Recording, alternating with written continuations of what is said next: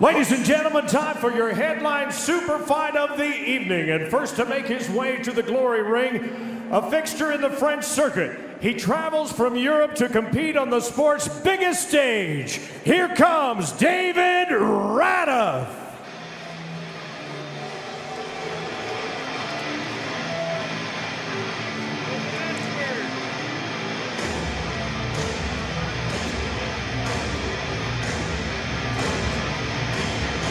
34-year-old David the Machine Radeff, plenty of experience, but making his glory debut, comes in with a kickboxing record of 34-15-3, with almost half of those wins by way of knockout, fighting out of Belfort, France, at the Panza Gym under coach Andre Panza.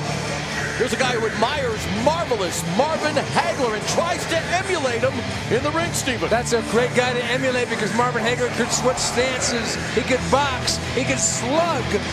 But I'll tell you, Radeff, he's going to want to blitz the notoriously slow-starting Robert Thomas.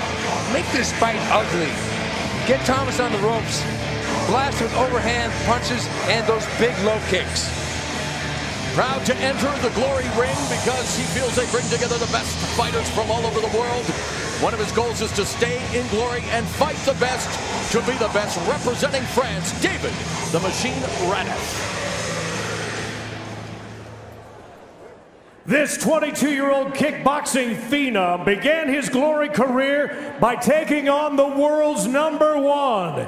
Here is Robert Thomas.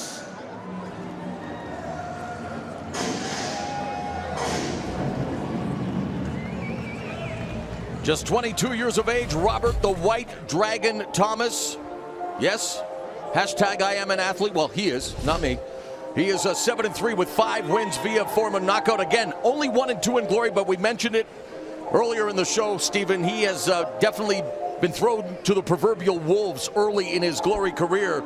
In his debut, he faced middleweight champion Artem Levin, went to decision, losing, and then in his last fight, went to the decision at Glory 19 in February against Joe Schilling, coming up short in that fight as well. But losing means you're learning. Yeah, it really does. And if you look at his amateur career, I mean, he's only got 10 fights as a pro, 56-6 as an amateur. He's got to start faster, though. He even said that to us when we met with him. He said he's in kickboxing, it's not a Muay Thai fight. You only have 5 rounds. You've got 3 rounds most of the time, unless it's a tournament.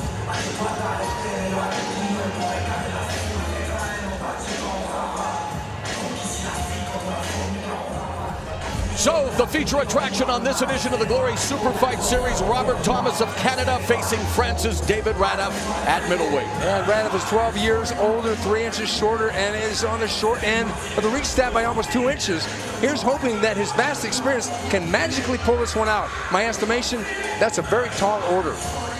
From the Magnus Arena on the campus of the University of Denver, it's time for the Glory Superfight Series main event. It's time to hear once again from Timothy Hughes.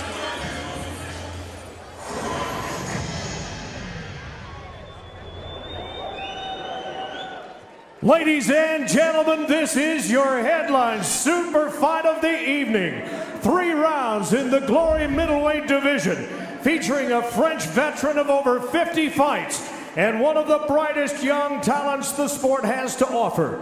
This bout once again is sanctioned by the International Sport Kickboxing Association in cooperation with the Colorado State Boxing Commission. At the bell, your referee will be Adam Martinez. From the Magnus Arena in Denver, Colorado, to Glory fans watching around the globe, it's time for Glory!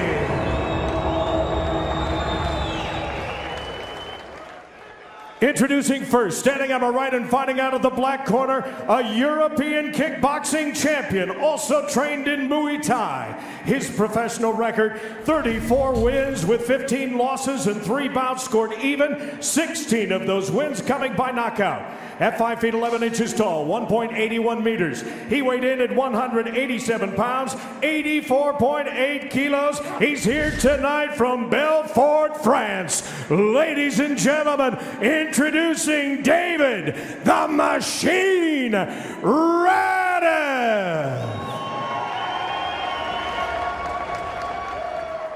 His opponent is a 2013 Thai Boxing Association of America champion. His young career record, 7 wins with 3 losses, 5 of those 7 wins coming by way of knockout.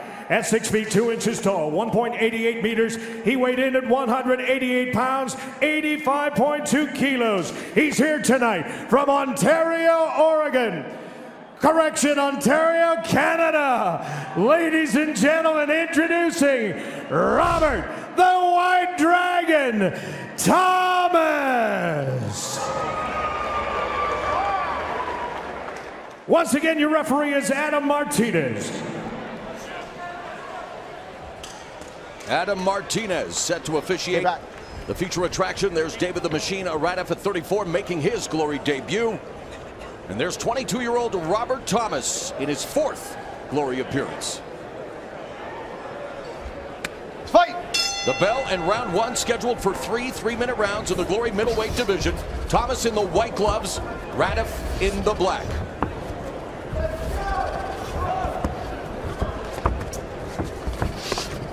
You mentioned that Thomas wanted to get off to a faster start. He admitted he can be overly calm. Wanted to... Oh, that's a body kick from Radeff, and that was like a gunshot echoing throughout the confines of the Magnus Arena. And he set it up perfectly with those 2 punches. Yeah, of course, Thomas talking about his background as a Muay Thai fighter, and Stephen, as you well know, in Muay Thai it takes a round or 2 to begin to fight. They do that for betting reasons. Right. Right. Back to back. Because knockouts are discouraged in Muay Thai. Right. Well, not from where I'm sitting, but I agree with you. I know what you're saying in the traditional sense. No, in Thailand. Yes, of course. Fight. But everyone loves a knockout. Yeah, but they like to bet. But Thomas stalking Radeff here. Yeah, and he nails him with the body kick. And you can catch the kick, but you have to deliver a strike immediately. That's what Radeff did. So a good start here between Radeff and Thomas. A couple of hard hitters in the middleweight division. Radeff has got such a strange rhythm to his fighting. Right. He almost got around and got ready for a hip toss. Yeah, and really, if you look at previous fight footage of Radeff, he's relentless, to say the least.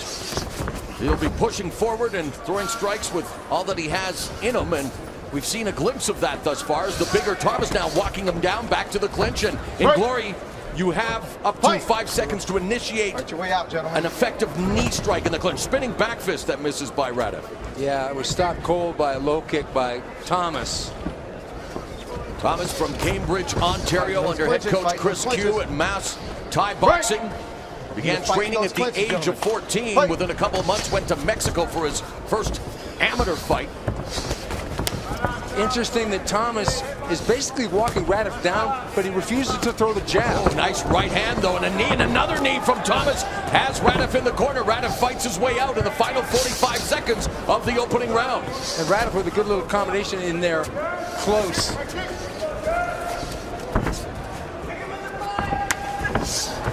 Right in that clinch.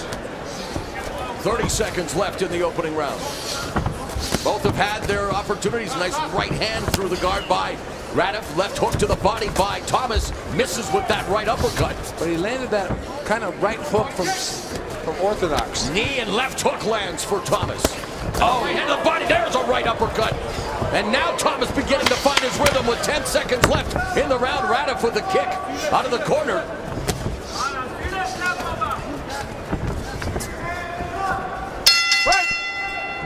I think the altitude is definitely starting to have an effect on the Frenchman. That along with the punch combinations there at the end for Robert Thomas. It's a competitive fight, or a competitive round early on. Radeff definitely came to rumble.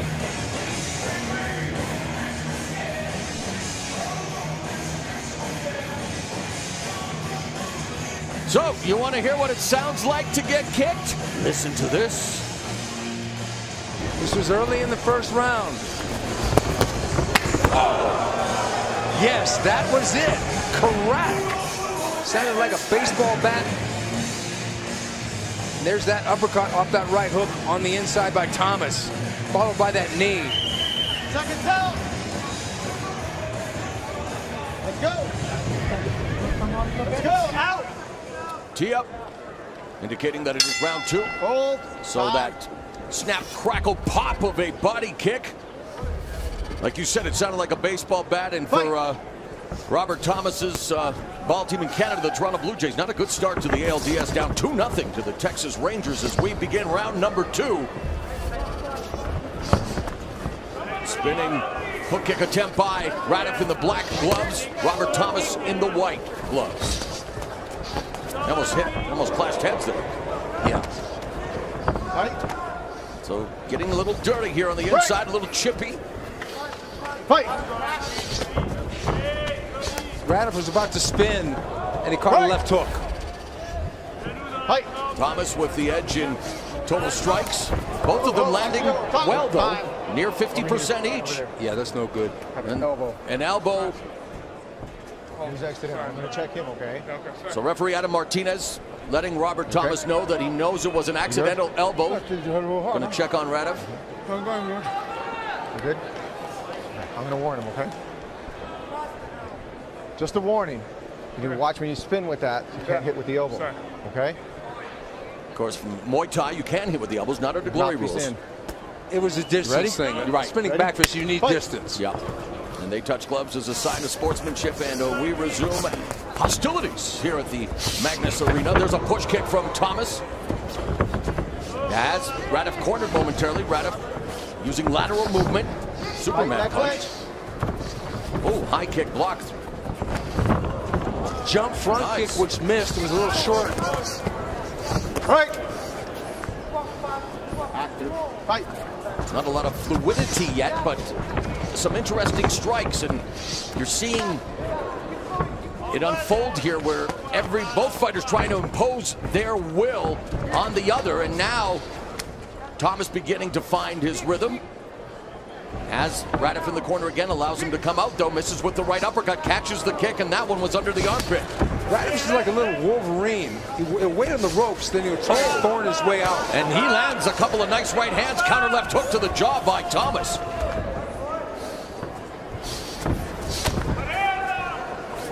Outside low kick by Radeff, knee up the middle by Thomas, backs Radeff again into the corner. That doesn't take advantage of it. The thing that puzzles me is that I don't think Robert Thomas has thrown a single jab in this whole fight. And that would seem to be the weapon that would set up the right hand and the right low kick. Sets everything up, and you're right, he's going for broke here. Yeah. Mixing up the power shots and the knees and the kicks. Yeah, he's leading with a power shot. Right. Fight. Final 45 seconds of the middle round. By doing that, he's letting Radeff have more effectiveness because it ends up being a brawl. Radeff, who's been busy in all kinds of fighting disciplines, Muay Thai, MMA, boxing, and kickboxing, trying to find success here in his first foray in the glory ring, has the experience advantage as a pro. Robert Thomas with a decorated amateur career and already 3 fights under his glory belt. This is his 4th, and there was a shot from Radeff and a knee from Thomas, and that one hurt. So in the final stages of the second round, Thomas beginning to assert himself with the knees from the Thai plum.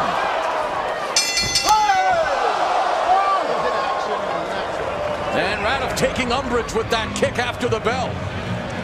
That was a really good shot, actually, but it was just a split second. He started throwing it right before the bell rang.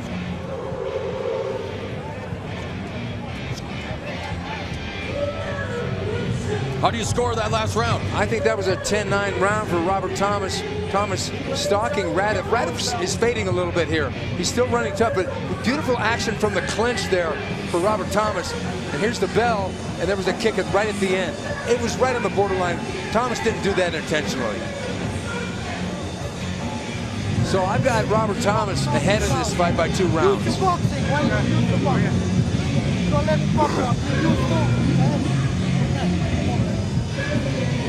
everything hard. I want to do faster now.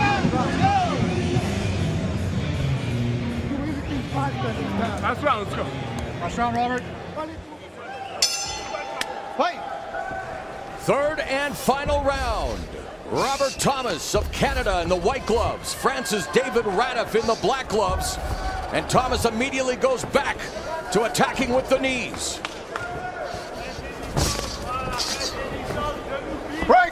trying to navigate the distance. Comes inside. That combination blocked by the high guard of Thomas. Right. What would you like to see Radeff do here as we look at strikes landed? Pretty close, but still in favor of Thomas. Radeff, according to your unofficial scorecard, Stephen, needs a stoppage. Anything you'd like to see him do differently? I'd like to see him fight in there, throw more overhand punches and be first. Because right now he's waiting for Thomas to be first, and that's why he's losing. There it is, the jab. But behind the jab, you got to throw something like a right hand or a kick. Left hook on the break by Thomas, and he continues to just pepper away. Radeff coming back, but breathing, taking those deep breaths here in the high altitude, and the sweep knocks Radeff to the canvas. Will not be ruled a knockdown, however. That was beautiful because he didn't even have to catch the leg to do that. Left hook to the body by Thomas, changing levels. See, this is the kind of fight Radeff needs, but he needs to throw more punches because Thomas is the busier fighter here when they're going toe-to-toe. From White Dragon.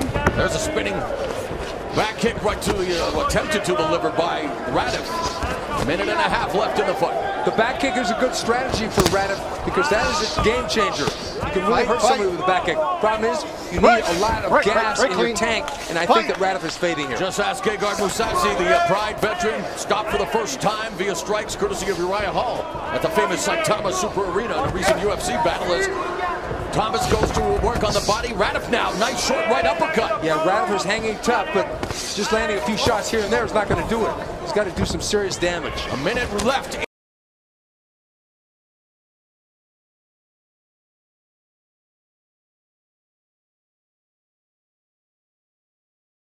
House kick just missed by Thomas. Inside low kick by Radeff. Spinning back kick again expends a lot of energy. If it doesn't pay dividends in the high altitude, you're going to pay for it.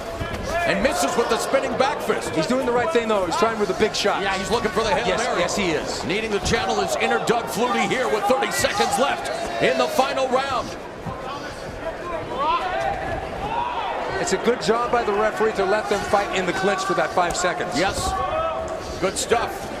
And Robert Thomas, much faster, busy, and Radeff now coming forward. So they've been going back and forth, throwing a lot of strikes. This is the best round matchup. This is the best round of the fight because they're both fighting back so hard. So a great finish to a great middleweight matchup between Robert Thomas and glory newcomer David Radeff. There go to the judges after a spirited affair here in Denver.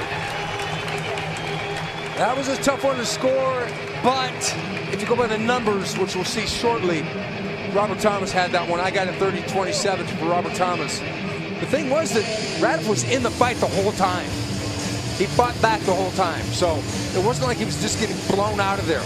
Thomas would be successful, but so would Radeff on occasion, but just a lesser occasion than Robert Thomas.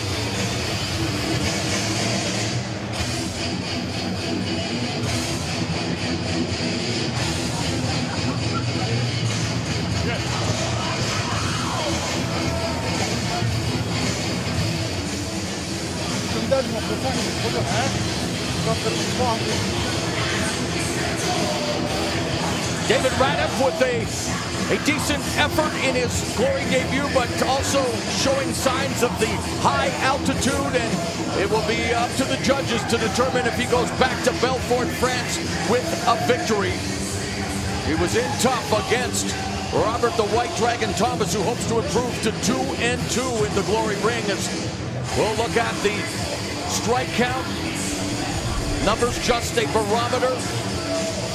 74 of 184 for Thomas and 65 for 131. 50% for David Radeff. So again,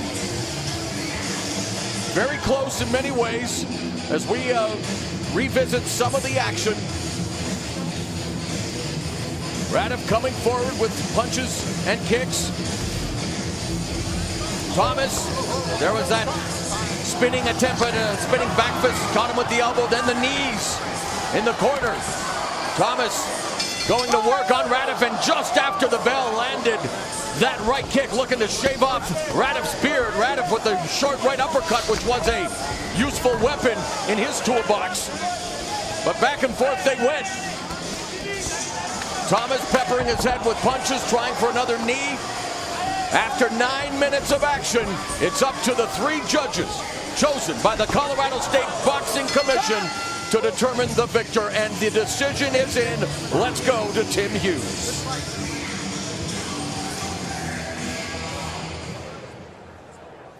Once again, ladies and gentlemen, after 3 rounds, we go to the judges' scorecard. Here now are the scores. Judge Ramirez scores the bout 29-28 Radeff. Judge Thrasher 30-27 Thomas. And Judge Johnson 30-27 for your winner by split decision, Robert Thomas. So on this Canadian Thanksgiving weekend, Robert Thomas has reason to be thankful. He picks up a win, a hard-fought victory here at the Glory Superfight Series, improving to 2-2 and spoiling the Glory debut of David the Machine Radeff. Steven Quadros, take it away. Robert, he took everything you had to give. Tough guy, huh? Yeah, definitely a tough guy. Yeah, I was trying to put the combinations together, but man, I was exhausted. What did you think about the split decision? I thought I did enough to win all 3 rounds, and 2 of the judges saw it that way. So, but I don't know, maybe he landed a more significant boxing shot, so that's how the other refs saw it that way. Now, you're in the middleweight division. There's a lot of activity, especially later tonight. Wayne Barrett is fighting Dustin Jacoby, and also your buddy Joe Schilling is fighting. Who would you like to fight next? Actually, I'd like to fight Alex Pereira. I took a fight on last minute in Brazil. I fought him in his hometown, and I'd definitely like to avenge that one. And he's around me, he's like 7th or 8th in the ranking, and so I think that'd be a perfect fight for me. That would be a great fight to see. Congratulations one more time on a great performance. Let's hear it for him one more time, Robert Thomas.